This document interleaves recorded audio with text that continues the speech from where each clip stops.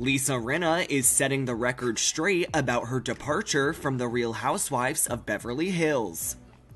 Watch What Happens Live host Andy Cohen shares the story behind Lisa's departure from the show after 8 seasons in his newly released book, The Daddy Diaries: The Year I Grew Up. In it, Andy details how the Bravo star had quit after filming the season 12 reunion episode with a late-night text, but then allegedly changed her mind. In the end, Andy writes that he thought Lisa, quote, should go on pause but absolutely come back. The 54-year-old continues in his book, quote, feels like she has a toxic relationship with the show at this point, and taking a breath away could do everyone good.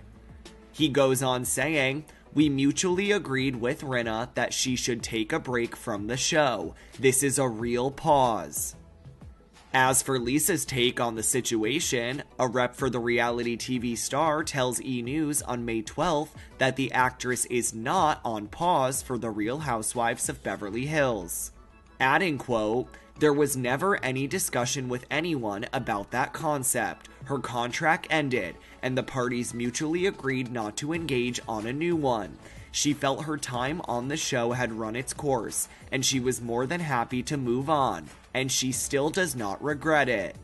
E! News has reached out to Andy's rep and Bravo for additional comment, but has not yet heard back.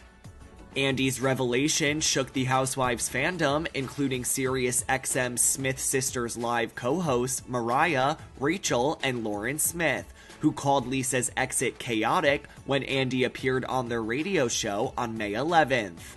What did you think about the tea that I spilled about Rinna quitting the show after the Beverly Hills reunion? That was wild to me because I had understood the narrative as her having been fired, and I was mind blown when she texted immediately that night after the reunion being like, I'm out. But then it was like, actually no I'm not, and then it's like, well now you're on pause. It was so chaotic.